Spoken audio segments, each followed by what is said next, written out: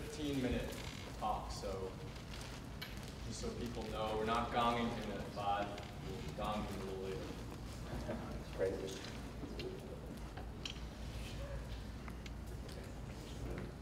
Okay, so as mentioned, I'm here and talking a little bit about a model that I've been working on with the ostrich, the musculoskeletal model with my collaborators, John Hutchinson and Jonas Rubenson. There are a lot of reasons that we want to use musculoskeletal models, and specifically I'm interested in understanding about the roles of muscles in kind of taking what Steve's talking about one step further and understanding how the muscle coordination helps create the movements in birds and animals in general. The idea is, specifically, I actually come from a human clinical background, so I'm interested in understanding how birds, like ostriches or other bipeds, are different from humans to get some insights into human movement as well. So I want to understand, what are the muscle roles, how do they help us, and how do muscles coordinate together. We can answer a lot of these questions to help us to understand function-structure relationships in both extinct and extant species. So that's kind of my collaborator's point of view. And it can provide us a lot of basic insights into how bipeds move. And of course, what's of most interest here, I think, for most of you, is that how can these muscle roles influence or inspire the development of biomimetic robots or other type of assistive devices. So you can ask questions like, what muscles are most critical to performing a given movement? What muscles are the critical ones for walking in a bird versus in a human? And then how can we translate into building a robot or using that to exploit that to make robotic devices? So why ostriches? Well, ostriches are in some ways similar to humans. They're similar weight, between 100 and 120 kilograms, so a relatively large adult human, but still similar in size. They're also bipedal, but they're very different as well. They're extremely cursorial, which means they come from an evolutionary background where they're used to running away from predators. They're prey species. As a result, they're very efficient at running fast, using low energy, and they're also very good at maneuvering, so they're very good at turning quickly while at speed. As people, we're not very good at that when we're running fast. So we can look at those animals, look at ostriches, and understand how that's different from humans. Previous studies, and Steve mentioned a bunch of these, have kind of looked at kinematics of ostriches and movements, and I'll be looking at that a little bit more detail and then taking that one step further with the model, as well as joint kinetics and metabolic cost. So the reason that we use musculoskeletal models, that I use musculoskeletal models from my clinical background, is that they're really useful. They've been shown to be quite useful in human studies. They've answered questions such as individual muscle roles during a wide variety of movements, both lower extremity like cycling and walking here, as well as upper extremity movements. They've also provided information about muscle quantities that we can't really get empirically very easily. So if you want to know muscle stress or muscle forces, fiber and tendon work, those aren't very easy to get empirically. So using a model allows us to do that without being so invasive on the animals and limiting the use of animals. And the last thing that's great about models, and all of you will appreciate this, is that we can perform theoretical studies to determine, get more information into form and function. So if we knock out a muscle, how does the model respond? If we strengthen a muscle, how does the model respond? To give us insights into how these muscles might have developed and are coordinated.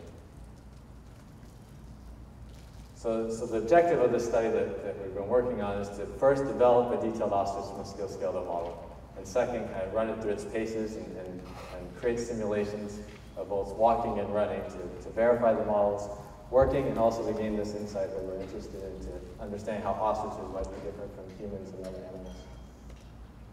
So this is the overview of the way that the simulation runs. Basically, we'll have experimental data and a musculoskeletal model that we've developed come together, perform inverse dynamics, and then use a step called quasi-static optimization to parse out the joint torques into muscle forces through some sort of objective function, and And then afterwards, we can analyze individual muscle data.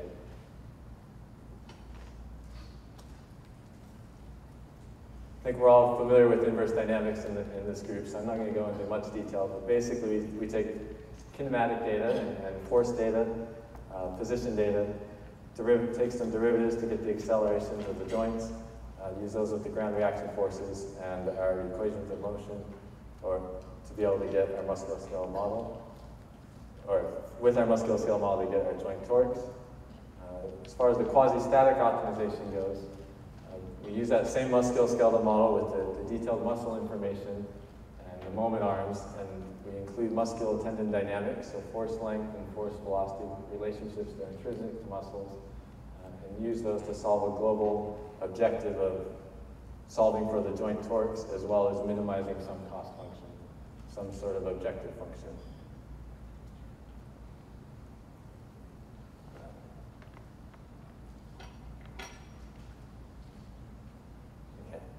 So the experimental data that we were going through was collected from a previous data set by our collaborators Jonas Rubenson. It consists of a single subject, and we have two trials, one that's a walking trial for 1.2 meters per second, and a second that's a running trial of 3.2 meters per second. So it's a normal walk and then a relatively slow run for an ostrich. And they collected kinematics, and Steve showed this picture already, three-dimensional kinematics using markers and high-speed video, as well as kinetics from ground force plates, 6 degree of freedom ground reaction forces. All that data was collected in low pass filter at 15 hertz. The musculoskeletal model is here on the right, and it was created from CT and scans and dissections. So the bones are actually CT scans of those bones, and the muscles are put there anatomically correct based on dissection. It consists of 70 musculotendon actuators, 35 on each side. These actuators represent 31 muscles per leg. They use what's called a hill-type model, which includes the intrinsic force-length velocity relationships. And the model has 24 degrees of freedom total. 6 degrees of freedom at the pelvis, so it's free to move in space, and then 9 degrees of freedom at the leg. 3 of them at the hip, 3 at the knee, 2 at the ankle, and 1 down at the bottom of the MTP joint. In excitation activation dynamics, we're modeled using a first-order differential equation to represent the time delay between excitation, neural signal, and activation of a muscle. And here on the right, the animations, these are actually the animations of the experimental data. So the one on the top is the walking, and then the one on the bottom is running. As far as the objective function goes, what we decided to use was to minimize activation squared of the muscles. This is similar to minimizing effort. So as I mentioned, the ostriches are really efficient in both walking and running, and we have an idea that maybe they minimize effort as well as maximizing speed. So we have the joint torques, which are maximizing speed, and then we also minimize effort to try and parse out those muscles. And the data was obtained for analysis between stance and swing. So let's look at the results here. So this looks really big and messy, and I just want to focus on a couple of the muscles here. Okay, and we'll step through them quickly.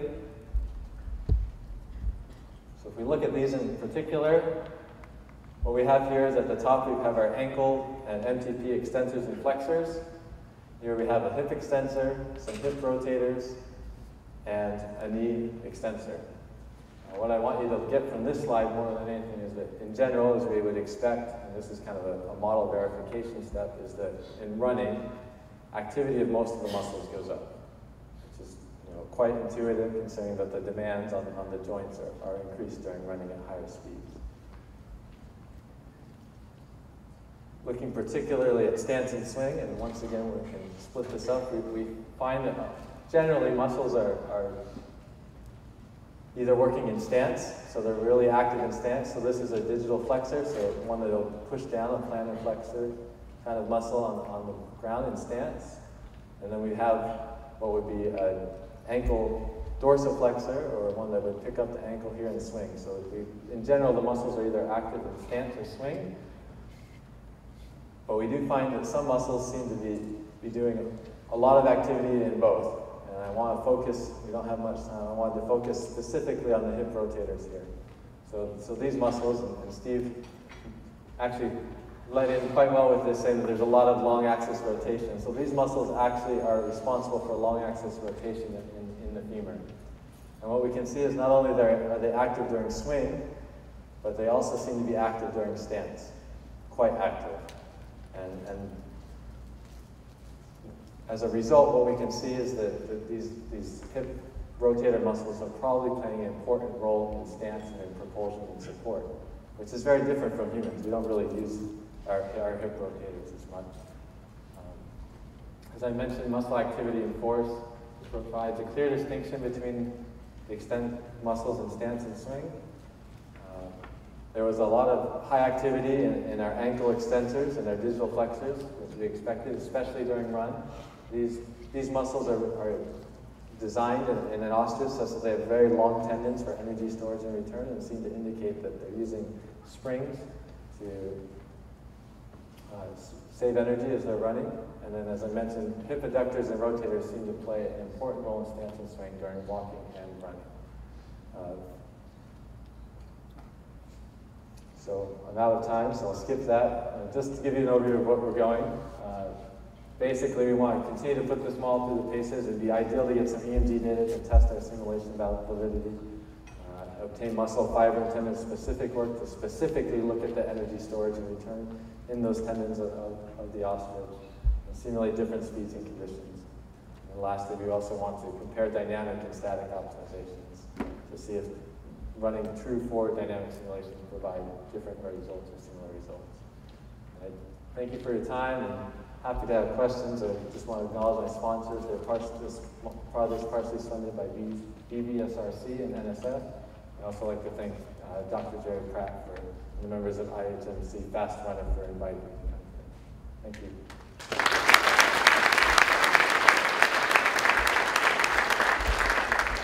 Okay, we have about 4 minutes for questions. When you show your criteria with the activation, it's underscored the activation, but I would expect that every muscle has a different weight in the sense of range or something. So it shows that on the basis of saying that his energy is minimized, that doesn't match in principle to that the weight of the cost of the activation is not as necessary.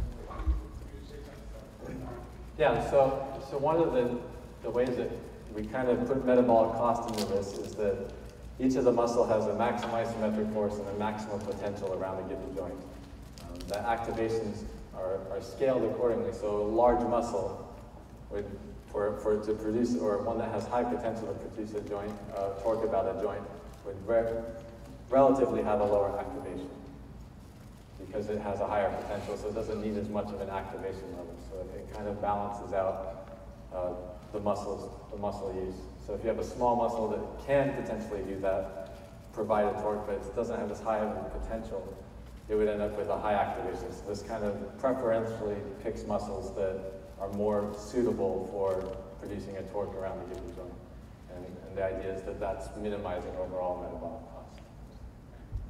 Middle here. Yeah, a question about your optimization. So you showed your cost function as a sum of AM terms squared. What was the AM? So the A is the activation for each given muscle. The activation level is scaled from 0 to 1, from no activation to maximum. I see. And a follow-up, is there a significant research, or is it known in the field that that's how the animal optimizes as well, or is that a best guess? It's not. That's a best guess. So we know in human walking, at least, that's minimizing energy cost is what we do. When it comes to running and high performance, it may not be. And that is a limitation. And one of the reasons we want to go to forward dynamics is so that we can move away from the minimizing costs and really see if there's some other objective, such as maximizing speed or something along those lines. Thank you. Is there a question in the back?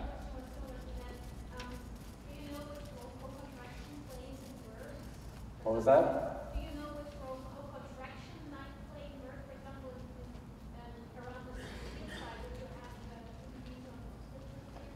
No, we don't know the role, and that's one of the things that we're hoping to be able to find out a little bit more in this model. And that's where having EMG data, electromyographic data, would be really helpful. But as you can imagine, trying to get electromyographic data from a fast-running ostrich is a challenge. Andy, did you have a question? I'll try it. I think it's covered, but you have no EMG data, so you have nothing to check this against. Yeah, so we don't have any EMG data to test our muscle activity. So what we've done is we looked at the other bird literature and try and check our activations and excitations similar to other birds. And we find that in general they're similar. The ones that are different, we're looking at closely and trying to understand why are they different. Does it make sense? Because it's a challenge to validate the model. With that being said, we are replicating the ground reaction forces and the kinematics. So there are some constraints that are already inherently built into the model based on that. But yes, we need to get more into data. Dave, way in the back. Really loud, Dave. This is an extension of the co-contraction question, and I'm wondering if any co-contraction of this antagonist muscle emerges from your model, but it seems that it would be discouraged if you're trying to minimize the square of activation. Yeah, so it is discouraged, and there is still quite a bit of co-contraction that we find in the model, and it has partially, I think, a little bit to do with the fact that for two given muscles, one might not just be a flexor, but it's also an adductor, and one would be an abductor, so they have to have some co-contraction still to maintain that. Especially like the knee, where we know there's 3 degrees of freedom motion, there still appears to be some co-contraction. But yes, it does try and minimize the co-contraction, which may not be our objective, especially in our ostrich running. They may be just trying to go as fast as they can, regardless of cost. It's cool that you still see some. Yeah. One last question in front here. Yeah. So in your environment, when you do inverse dynamics, do you incorporate also the linear natural accelerations of the free body? And do you include also reaction forces information to get the proper torques? Yes, we include the reaction forces and work from bottom up. We do have some residuals on the top, but the pelvis is free to move, right? So they try and incorporate the accelerations of the body as well. Okay, thanks, Jeff.